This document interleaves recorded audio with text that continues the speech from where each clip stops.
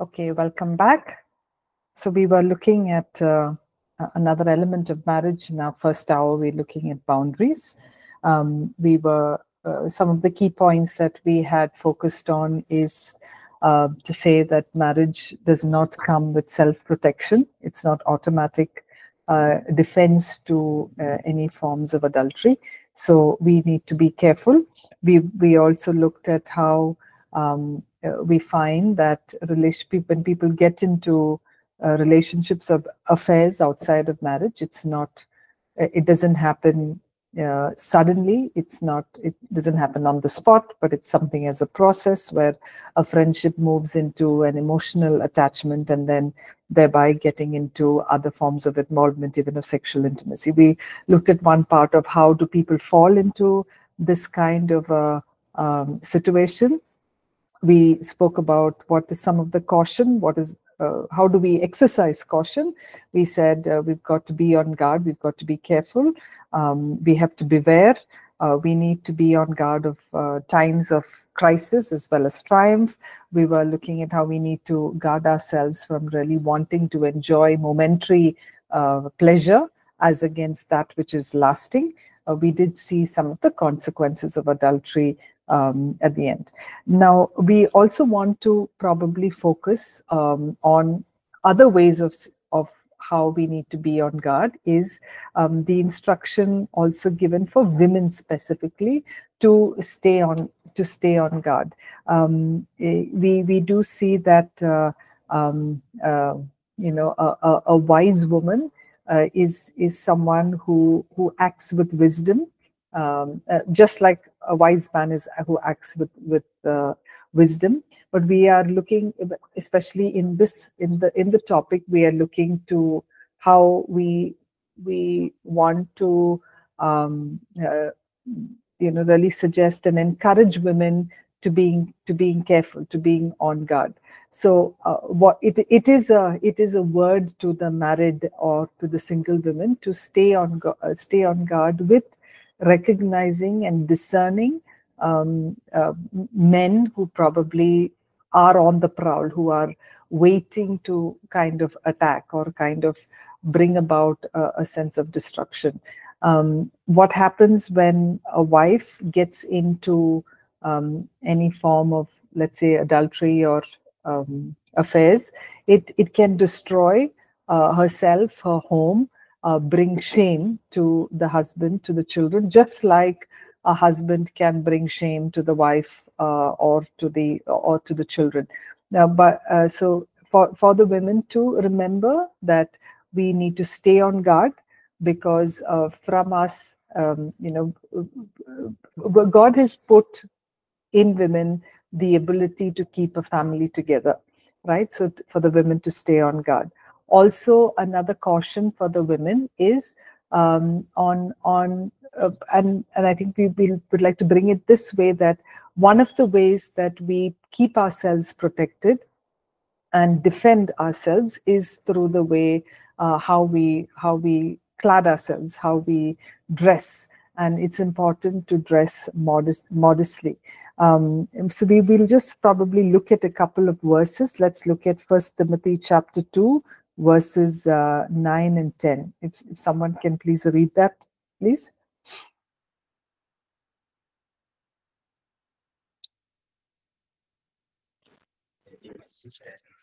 I also ask a woman to be modest and sensible about their clothes and to dress properly, not with fancy hair styles or with golden ornaments or pillars or expensive dresses.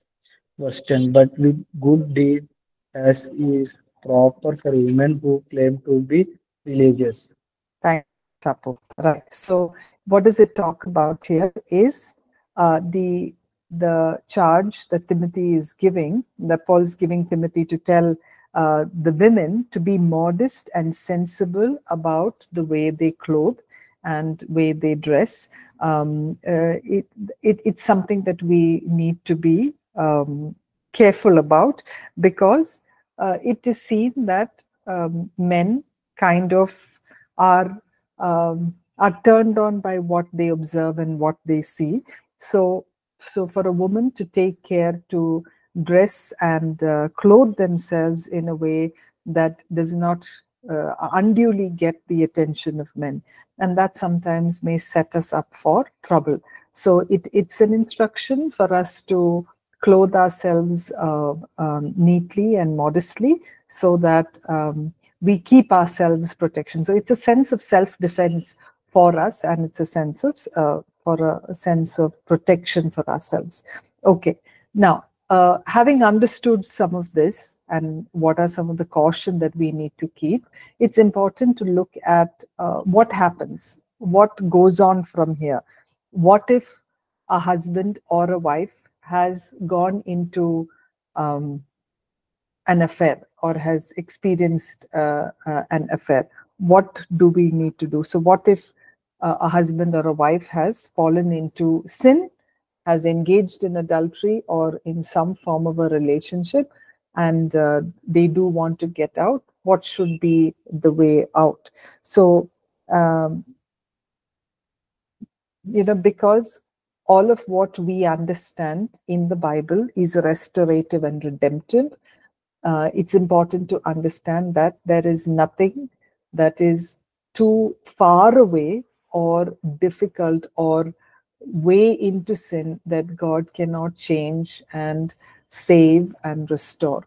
Okay, so no matter what, where you have fallen and how hard you have fallen, the only thing to come back strong is to have a heart of repentance, to turn to God and to look to Him for a restoration. And we see that it is only with the help of God that we can move away, we can recover, and come up strong, come up much more stronger. All right, you can come back a lot more stronger. So it's important to know that even though the enemy has caught hold of us at some place to really bring us down, it is with what God can do. It's with what God can change. And so there is hope. Even if there is something like that that's happened, there is hope.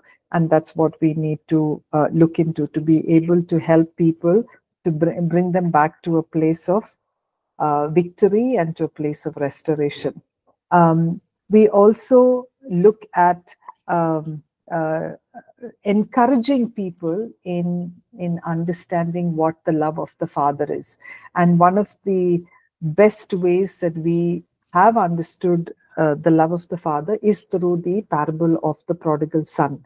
And we don't have to go into that story, but what we find in that story is the prodigal son, he leaves, he takes away his father's wealth, squanders it, and decides to come back. So when he decides to come back, he is in a place of repentance, and he realizes what he did to his own life, and what things that he engaged in brought him to that place of sin, or that place. He was in the most difficult position or most difficult part of his life, and that's when he decides. He says, my father has so much, and there is so much that my father can give me. I can actually I can return to my father's house, and he decides to do that. Okay, so and probably that was the only thing that was left for him to do. So when he was going to go back home, in his mind, he was even okay to just be treated as one of the servants in the father's house. And he was actually thinking of what kind of a invitation he would have, what kind of a response he would have. And he was probably even prepared to know that there may be a lot of shame. People may talk about him, or scold him or humiliate him. But we see in the Word of God how he was absolutely welcomed with open arms, where the father goes running to him with arms open wide, and receives him with that unconditional sense of love.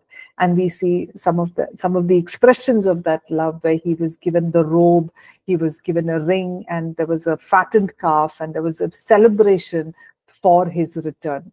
So that's a picture of what we see when we return from our sin. So no matter what the sin is, when we return, the love of God is always there available for us. And it's something that is unconditional. The love of God for us is unconditional and much, much more greater than our own sin. And as the word says, nothing will keep us away from that love which is in Christ Jesus. So we can be absolutely sure of the fact that just like the prodigal son came back to the Lord, came back to his father, when a person fallen into a sin like this comes back, repents, he will be received with the love of God. So that's the understanding that we need to have, or even if you are helping other people through these stages of life, to know that they will be welcomed back with the love of God. The next thing that we do see is that the Lord is the shepherd of our soul. Psalm 23 verse 3, it brings about how he's the one, the Lord is the one who restores our souls. So when you look at the picture of the shepherd and the sheep, there is a scripture even in Isaiah that talks about how all we like sheep have gone astray, and we have gone on our own way, right? But who is the one who brings us back? It is the good shepherd. It is the Lord who is our shepherd. We do see in Luke again the story of the lost sheep, that the shepherd goes leaving the 99, looking for that one sheep that is lost, and celebrates what he finds. So again, an encouragement is that the Lord comes after our souls, and he's the one who will make us whole again. So we have that assurance that no matter how far we turn when we repent, he is there, right there for us to mend us, to restore us, and make us complete. So he is the shepherd of our souls. Even through, even when we understand that, when we looked at what adultery is, and adultery makes it so destructive to the soul, we also learn in Isaiah again that the Spirit of God, the power of the Holy Spirit, is that which will move us from beauty into ashes, from a place of heaviness into a place of praise, from a place of mourning into a place of joy. And that is only done by the power of the Holy Spirit. And so God, by the power of the Spirit, can alter things for us through this, when we know that his anointing and his presence is that which brings us out from that. So the Holy Spirit can do this in our lives as well. If anyone who has been through this kind of a difficulty, he can move that, take away all the shame, and bring back the joy and the gladness as it is spoken about. Even as we experience these spiritual truths, we also need to understand that there are some things that we may need to do on a practical, on a physical basis. There's some things that we need to do. So we do find that when someone falls into adultery, it's like falling into a trap, and it's only God who can help us move us out from there. So to understand that the journey back from sin is one step at a time. It is to move one step forward into that place of healing, into that place of wholeness. So even though there may be 100 steps in that process, to be able to take that one step will actually brings you closer to that, to the place of freedom. Okay, so what is it that we need to do, or how does that journey begin? So the journey begins, number one, by not walking away from it, but by calling it what it is, by calling the adultery or the affair as what it is which is sin. That you call sin as sin, and not not making excuses, not rationalizing, not saying I did this because of the kind of situation I'm in, because I didn't have an emotional available spouse, or because there's been no intimacy in my marriage. And so not finding excuses at all. You're not in sin because of somebody else's doing to you. You're in sin because of your own choice of getting into that. So we need to be able to see our sin for what it is and get rid of all the deception that may be playing on in our minds. What happens when we deceive, or when we build into those lies, is that we're actually saying that our adulterous relationship is justified, that it is okay. All right. And we're saying that, poor me. It's almost like a victim and said, poor me, I couldn't help it. And that's why I got into something like this. But then what we do see is that journey begins when we label that sin as sin and know that more than anything else, you are answerable to God. So to call sin as sin. The second one is to recognize the seriousness of what you have engaged in, how far away from God you have fallen, how you have caused pain, caused wounds to yourself, as well as to the people who are in relationship with you. Maybe it's your spouse, the children, parents. It is to recognize the sin and to know the seriousness of what has gone by. So that is a indication of the sorrow that you may be experiencing. So when you're experiencing that pain and sorrow over what has happened, it is bringing forth repentance. There is a place of repentance. As it says in 2 Corinthians chapter 7, verse 10, godly sorrow produces repentance leading to salvation. So there should be repentance. You come humbly before God and take the responsibility for the sin that we have committed. And that's important, to come bare before God in sorrow, in repentance, in humility, and asking the Lord for forgiveness. So that's it. So the first one is to call sin as sin. The second is to get rid of all the justification, all of the lies. The third is to recognize that sin and agree of what has actually brought about it. So it is coming to a place of sorrow, and repentance also is a willingness not getting back into that same sin again. And what's the fourth one? This sometimes can be quite challenging, which is to cut off, which is to completely break off from those connections with the person that bind you to that person, that in your relationship. So breaking off that emotional connection is something that you do. You're not saying, okay, I will wait until a time I feel better or until I build myself stronger. If you need to begin to feel free, it's important to cut it off. So what does cutting off mean, and how do you deal with that? We'll just look at Matthew chapter 5, verses 27 to 30. Would someone like to read that, please? Matthew chapter 5, verses 27 to 30.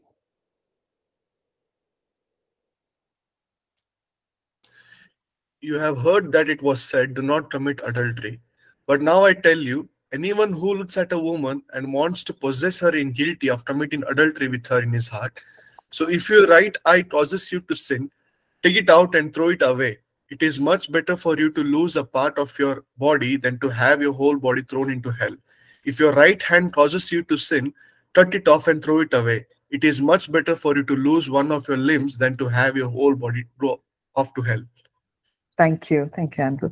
So, it's the example that's given here that Jesus is talking about is that of adultery, and he's actually teaching about how should one deal with sin. How do we deal with sin when it comes by? And it's an example that he's using. And what it says over here is to cut off, to break, to completely detach away. And this can be described in terms of let's say, amputation. What does amputation mean? If you have noticed, sometimes when people are diabetic, the blood flow towards a certain part of the limb, maybe the toes or or maybe even the hands, the blood flow decreases so much so that it becomes dead. And so if you don't cut it off, that gangrene or that infection or that deadness begins to eat into the rest of your body. So as a medical term, you amputate it, which means you cut off that part which is dead, so that it does not eat into the rest of your body. And it's that same meaning that it's being put off over here. Although it seems, when you're looking at the scripture, it says, right eye causes you to sin, take it out and throw it away. What it basically means to say is to completely sever and completely to break from the clutches of it. It is not to dabble with it a little bit and say, okay, this much is fine, just one call is okay, or just one message asking how are you, or just wishing on the birthday, how, happy birthday. It says absolutely not. It says to cut away that which can cause you to sin. Now it can be quite painful and pretty painful, but it is something that is causing death to the other parts of it. So breaking free from an extramarital affair or from anything that is immoral requires that cutting off, requires that amputation, and it's something that must be done. Even if it seems painful, it must be done immediately. So what else do you do? Once you amputate, you also need to recognize what has actually led you back into that sin. What is it that moved you into having that connection, and work on that, address those reasons as to why it actually led you to the place you were, and try and see if that can be reversed. So, for example, it may just have been spending time with the person, too much of free time, just chatting or just having a conversation, or actually discussing deeper situations with them. So there in itself, when you recognize that, you stop that interaction or communication with the person. Or if it is, let's say, if it is a disconnection from your own spouse, it is to once the healing has taken place, is to go back and address what has been the emotional distance that the person has been feeling, and how they can work through that. So you need to recognize and reverse some of those choices or some of those things that you've done and completely move away from it. The third thing is to be careful about the deceptions and the lies that the enemy brings about. And often, what does the enemy do? The enemy brings about doubts, or it brings about certain compromises, or makes you say, you can accommodate this, it's okay, nothing will happen if you do this. So like we said, just a message, just to say hi, I hope things are okay, that in itself is like giving Satan some space so that he can take over. So when you tolerate even the smallest things, you are inviting the enemy to actually play a lot more havoc. So it is important to recognize what is the deception and the lies that the enemy brings about. And lastly, it is to get some form of help. Get the help of a counselor, get the help of a spiritual mentor, anyone who can support and help you to walk out through this. Now, even as we understand that sometimes adultery can be extremely difficult for a marriage. It can bring a marriage to a lot of ruin. The spouse who has experienced, who's been the victim of this adultery or the affair, goes through immense pain, questions, doubt, and just as much as the offender needs help, the person who is the offended or the victim requires just as much of help. And it definitely takes a lot of time for the person who has been betrayed to forgive and to restore back the marriage. So, and it's important to give them that time to work through this emotionally. Sometimes, we need to be careful, especially among Christians, when we do see the situation happen, how we may be pushing the hurt spouse to quickly forgive and to quickly reconcile. It takes time. So we understand that it may not be easy on them. And just like the other things, this coming back to healing and recovery can be a process and a journey itself. So we need to know that sometimes people may choose to end the marriage, which we do understand, and which we know that adultery is one of the reasons given for a separation or for a divorce. So it is permitted in scripture.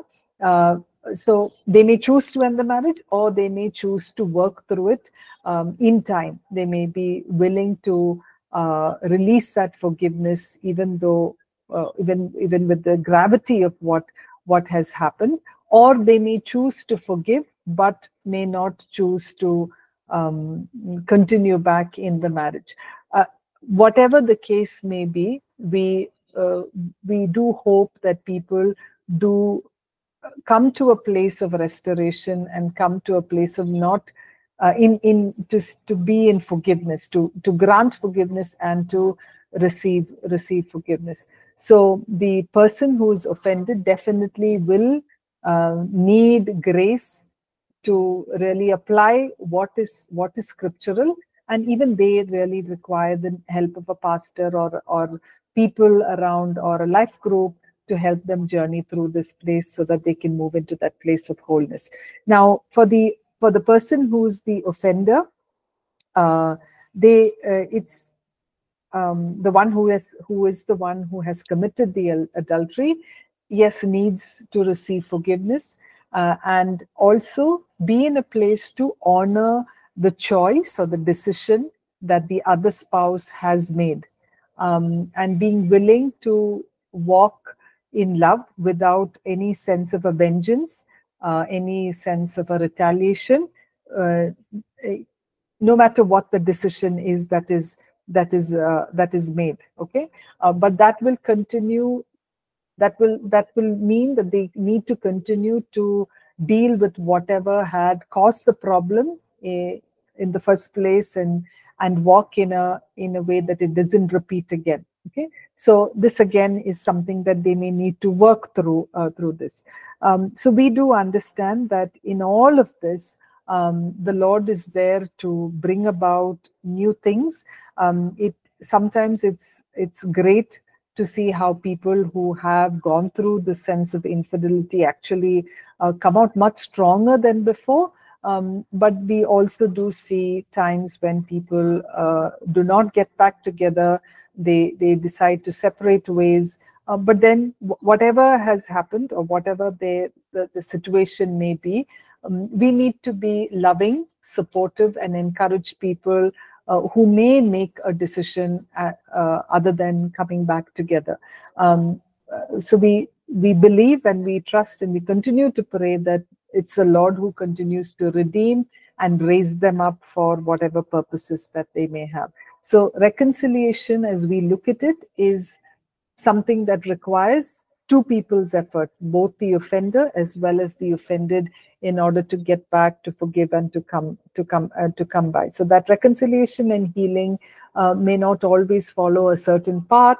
It may come by in different forms. Either they come back together, or some decide to part ways. Nevertheless, whatever decision they make, if we are as part of a community in that church, we offer the best support and the best help and love and praise as they go through those issues. Okay.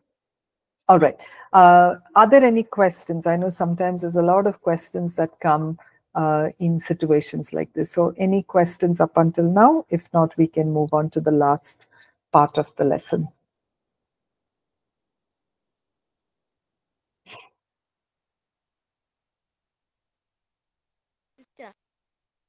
Yes. Go ahead. So how can we help the women who are in the rural areas to know these boundaries and help them to come out of this? Even though they know that it is a sin, how do we help them? Okay, so when we're looking, are you talking about rural believer women? No, unbeliever. Okay, all right. So when it comes to, see, with believers, we have the word of God to bring about to them. With the unbelievers, we still do have the word of God, but we probably bring it about in principles. Okay, and often it's if you're engaging with women in the rural setting, to really build them up in how they can be effective uh, mothers, effective wives, effective daughters, whatever, wherever they are, right? How can they be effective? And just like the Bible talks about, that each of our choices have a consequence. And we can never escape consequences. We could probably, yes, have forgiveness and restoration, but consequences are things that we can't escape. And actually, discussing with these women about consequences of, let's say, adultery or extramarital affairs is something that that is a good thing to do, because I believe we are following principles of the Word of God when we are saying, let's think about what can happen if we engage in an extramarital or in an immoral relationship, right? And that's something that people need to be more and more aware of.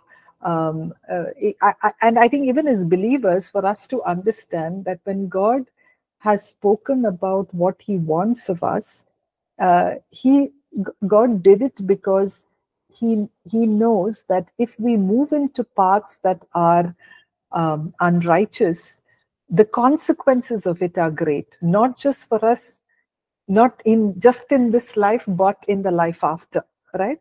So that's a certain principle that we can use as we are talking to women, whether rural, urban, whatever, talking to women, saying that the consequences of it affecting our bodies, affecting our souls, affecting our spirit, affecting our relationships, to really get into that conversation where we have been given this life and this body, this soul, this spirit, and we are custodians of keeping that in purity. And anything that violates that will definitely create huge destruction and consequences. So even if it is to unbeliever women, it is using the similar principles that we have read in this chapter. Does that answer your question, Lucy? Yes, sister. Thank you. I think we can start off with the purity, where they can understand it in a better way. Right. More than, I think sometimes the mistake that we make is, what will the society say? I think we should get away from that rather than understanding that, your own conscience. Remember, the Bible says that God has given every person a conscience, right, to work. So that in itself, we don't deaden that conscience, because when we deaden that conscience is when we are dead to the Spirit of God also. So that's something that we can begin with, not focusing it on as to what people will say, not saying, okay, you do whatever you want in your private life, but in your public life, you shouldn't, don't demean how you may appear. But that shouldn't be the focus. Our focus should be, how can you keep your conscience right and pure before God and before man? Okay. Thank you. Yes. All right. Okay. So we'll move on to the last part of the chapter, and this is a lot more of certain preventive measures on how can we stay within boundaries, and how we can establish certain moral boundaries. So it is to really, when we look at this chapter, it's just not it's not just about how we that we should be on guard, but how do we keep ourselves on guard. And there are a couple of pointers that are there, certain practical tips that are there, and maybe we can look through each one of them. There are quite a few. We will look through each one of them and just unwrap some of these. So the first one is maintain emotional and sexual fulfillment within your marriage. So it's important to keep the marriage relationship alive by doing things together. The honeymoon period in marriage doesn't last too long. It's probably the first couple of months, and then it is a whole lot of effort to keep the marriage fresh. So a preventive measure that you can do is to continue building excitement, building uniqueness, building fun, building enjoyment, pleasure in the marriage, and intimacy within the marriage. So to ensure that you're getting that sexual and emotional, physical fulfillment from that. The second thing that it talks about is not doing anything that you would not like your spouse to be doing. So not doing anything that you would object the partner from doing. The third one is if you are a working professional, to not pair up with someone of the opposite sex for any kind of trips or business trips. Now, this is not just for people who may be working, but in any form of contacts, to ensure that they don't pair up with someone of the opposite sex. It is, again, the next one is to refrain from going out alone or being alone with those of the opposite sex. Being careful about how you use social media, whether it be chatting, whether it be interactions online, whether it be messaging, emails, anything that happens between you and other people, to keep it open, to not be secretive about it. And here also it's important to keep passwords open so that there isn't any sense of secrecy that comes about. The next thing it talks about is to be able to guard your mind, your thoughts, your imaginations, your feelings and affections. So to be careful, to beware about where your mind wanders, what it wanders on, what you're building into your heart, the affection you're building out into your heart. So the minute that you begin to feel it, it's important to take it to God in prayer. Make sure that those thoughts are sanctified and made holy, and to be able to cast out or to break off or to sever off any kind of thoughts or affections that may come about. The next tip here is to maintain internal boundaries, which is making that commitment not to fantasize, not to daydream, not to think about someone of the opposite sex in your mind, not to build upon what they said or how they look or what kind of comments they gave you. It's a place that is reserved just for you and your spouse. And it's when we break away those boundaries that we have internally, is when it doesn't take too long to break the external boundaries that are there. Okay. The next thing is to speak positively about your spouse in your conversation with others, to really engage positively about your spouse and what they do and who they are when you're talking to others. Important things is to not give compliments, personal compliments to those of the opposite sex, like they're looking nice, they're looking smart, they're looking pretty, you should wear this again. None of that. Avoid all of those compliments. Next is to be careful in your interactions with the person towards whom you may have some feelings. It's important to, number one, cut off. Also, don't be too honest and do not express your feelings about it to them. Okay, stay away from that. Do not give any kind of indications that that there is an interest being expressed. Next is to not flirt and not to play with other people's emotions, or bringing about or dropping any kind of hints. Now, this these kind of boundaries, I would like to say that it's not just for your marriage, but also for the single people out there, that you do not play and flirt with other people in a way to seduce, or in a way to invite them into a relationship. Not doing that. That some of these aren't right ways of soliciting. If you do have an interest in someone, the right way to do it is, this is for unmarried people, all right? Please get me straight. I was talking about singles here.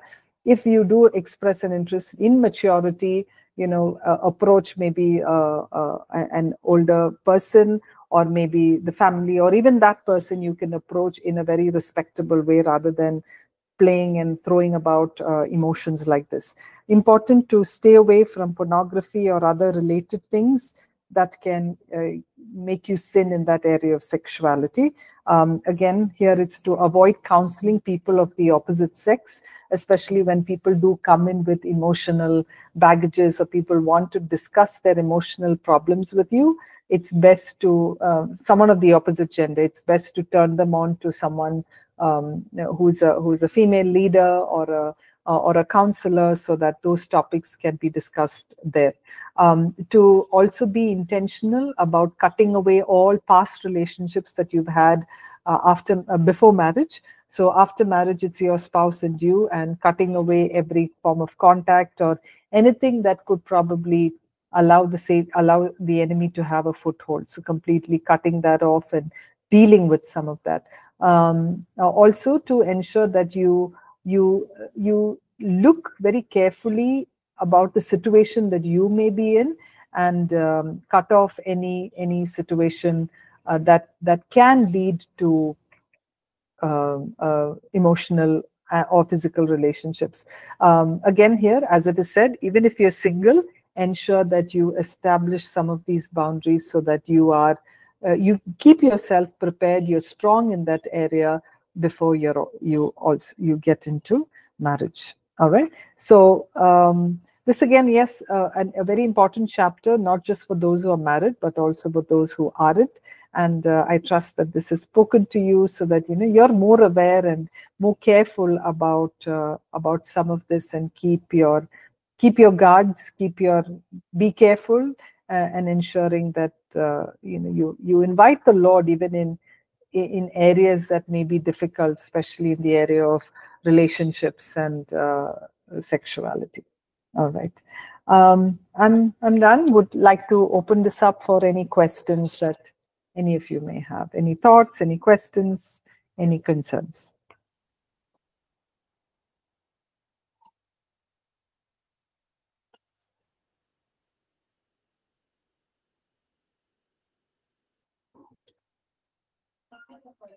No questions?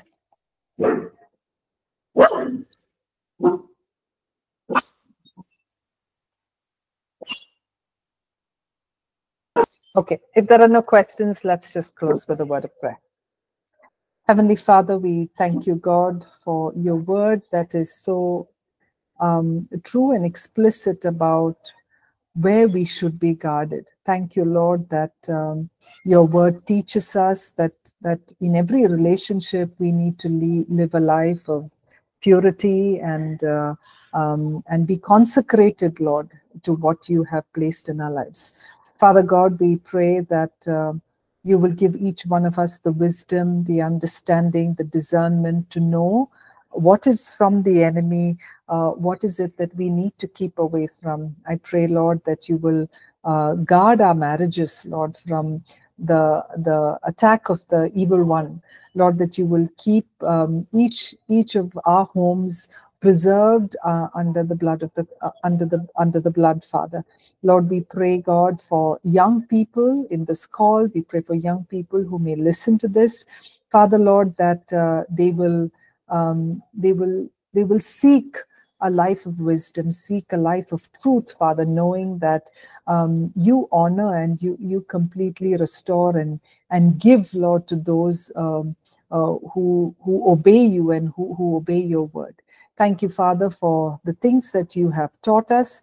Lord, may we truly apply this, Lord, in our lives. Thank you once again, and bless each student listening and who will listen to this. Father God, that you are with them in their relationships, in their marriages, wherever they are in their season of life, Father, that you will walk along with them, lead them, Father, in every area of their lives. Thank you once again. In Jesus' name I pray. Amen. Just a quick announcement, please kindly, for the online students, if you have not completed your assessment, please do so. I think it would close in by Sunday. So please ensure that you do your assessments. And for the e-learning students, you have time till the end of the course, but please make sure that only if you've done these assessments, would it help you get your certificates. All right. Thank you so much. I will meet you all next week. God bless. Take care. Bye-bye.